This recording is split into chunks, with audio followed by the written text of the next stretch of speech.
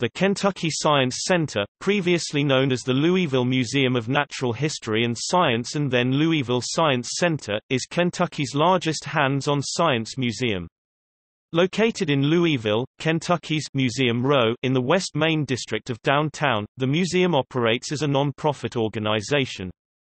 It was founded in 1871 as a natural history collection, and now more than 500,000 people visit the museum annually. More students in Kentucky take field trips to the Kentucky Science Center than to any other destination. There are about 550,000 visitors annually. A special hands-on area, featuring 6 educational activity sections, for children under 7 was renovated and renamed KidZone in 1998. The building itself is located at 727 West Main Street, and takes up 150,000 square feet 14,000 square meters. The distinctive cast-iron facade limestone building was originally built in 1878 as a dry goods warehouse. The city purchased the property in 1975 and the museum moved into the premises in 1977, subsequently winning several design awards for its preservation of this venerable building. A 4-story digital theater was added in 1988 and renovated in early 2014.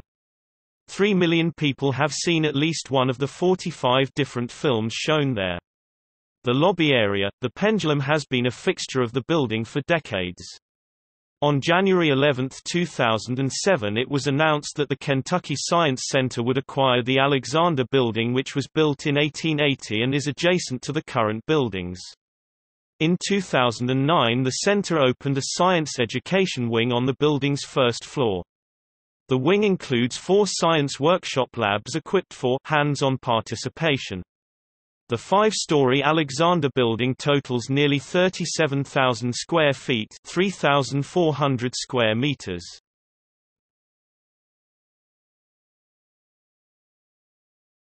Topic: See also: Chianhotep, a 3rd intermediate period mummy owned by the center.